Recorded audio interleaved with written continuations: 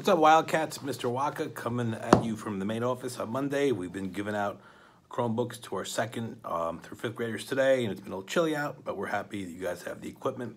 And now you get all your, everyone should be able to get their instructions online, except for the little kids, and we'll continue to print out packets.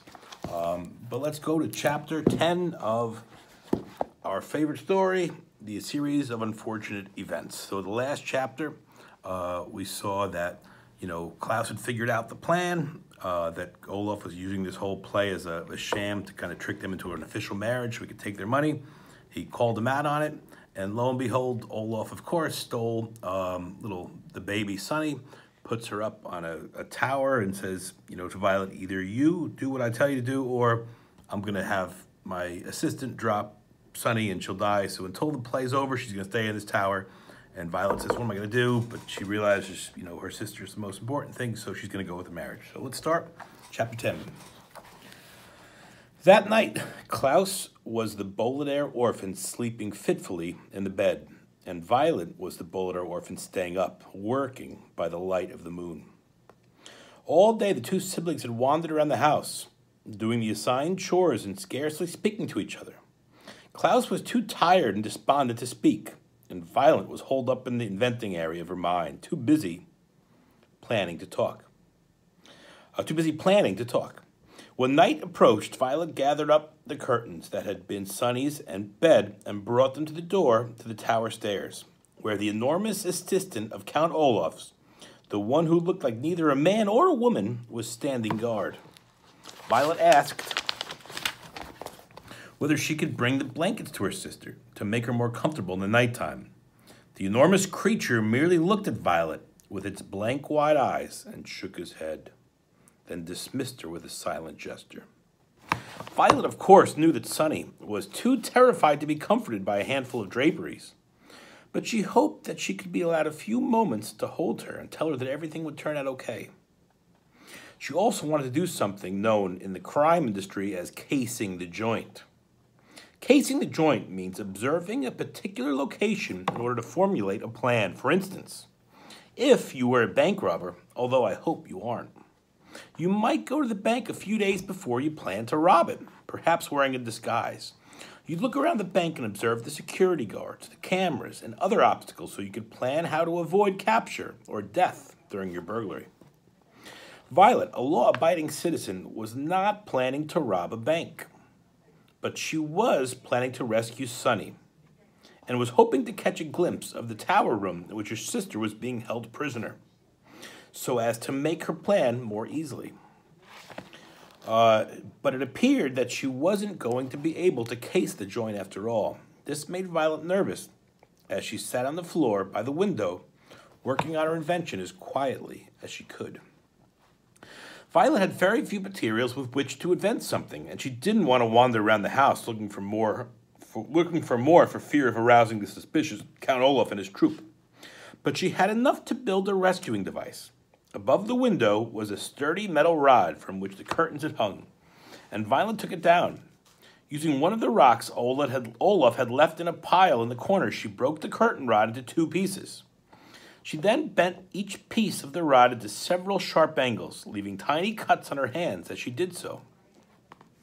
Then Violet took down the painting of the eye. On the back of the painting, as on the backs of many paintings, was a small piece of wire to hang a hook. She removed the wire and used it to connect the two pieces together. Violet now made what looked like a large metal spider. Then she went over to the cardboard box and took out the ugliest of the clothes that Mr. Poe had purchased, the outfits the Bolidar orphans would never wear, no matter how desperate they were. Working quickly and quietly, she began to tear these into long, narrow strips, and to tie the strips together. Among Violet's many useful skills was a vast knowledge of different types of knots. The particular knot she was using was called the Devil's Tongue. A group of female Finnish pirates invented it back in the 15th century and named it the Devil's Tongue because it twisted this way and that in a most complicated and eerie way. The Devil's Tongue was a very useful knot, and when Violet tied the cloth strips together end to end, it formed a sort of rope. As she worked, she remembered something her parents had said to her when Klaus was born, and again when they brought Sonny home from the hospital. "You are the eldest Polidare child," they said, kindly but firmly, "and as the eldest, it will always be your responsibility to look after your younger siblings. Promise us that you will always watch out for them and make sure they do not get into trouble." Violet remembered her promise and thought of Klaus, whose bruised face still looked sore, and Sonny dangling from the top of the tower like a flag, and began working faster. Even though Count Olaf was, of course, the cause of all this misery, Violet felt as if she had broken her promise to her parents and vowed to make it right. Eventually, using enough of the ugly clothing, Violet had a rope that was, she hoped, just over 30 feet long. She tied one end of it to the metal spider and looked at her handiwork.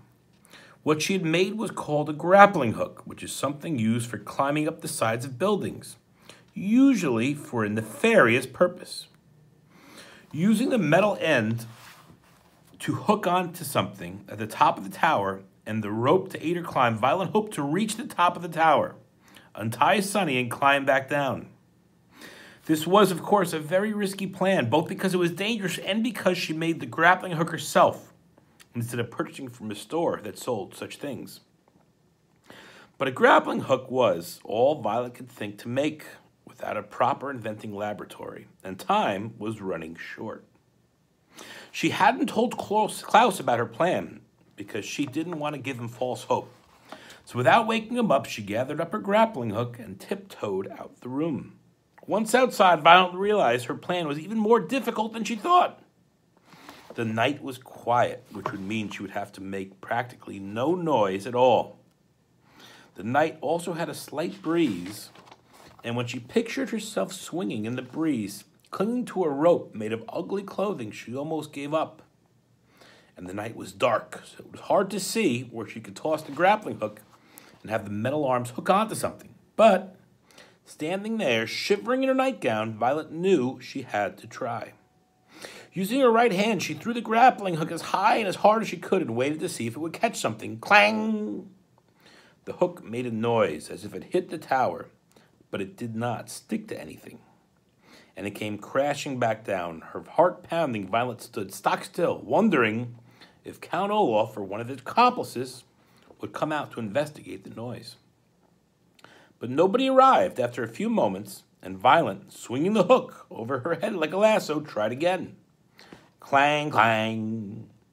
The grappling hook hit the tower twice as it bounced back down to the ground.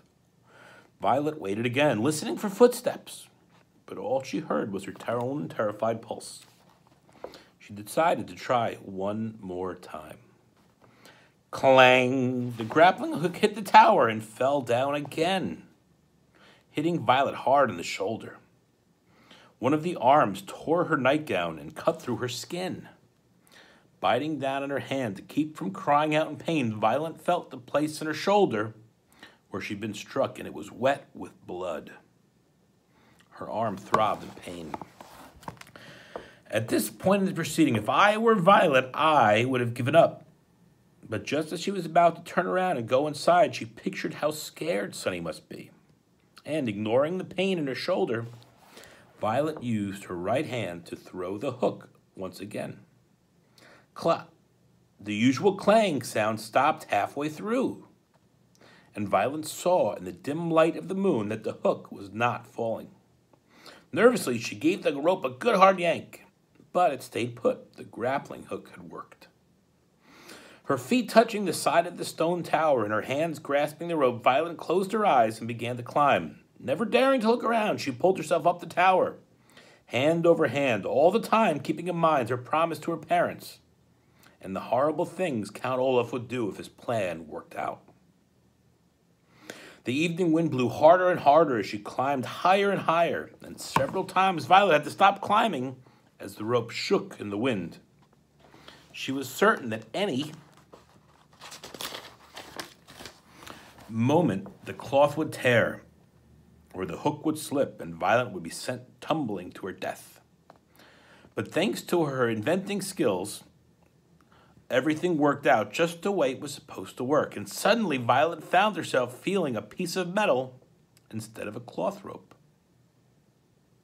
She opened her eyes and saw her sister Sunny, who was looking frantically and trying to say something past a strip of tape. Violet arrived at the top of the tower, right at the window where Sunny was tied. The eldest Bolded-Air orphan was about to grab her sister's cage and begin her descent when she saw something that made her stop. It was the spidery end of the grappling hook, which after several attempts had finally struck onto something on the tower. Violet had guessed during her climb that it had found some notch in the stone or part of the window or perhaps a piece of furniture inside the tower and stuck there. But that was not what the hook had stuck on. Violet's grappling hook had struck on another hook, and it was one of the hooks on the hook-handed man. And his other hook, Violet saw, was glinting in the moonlight as it reached right towards her. That was chapter 10. Go Wildcats.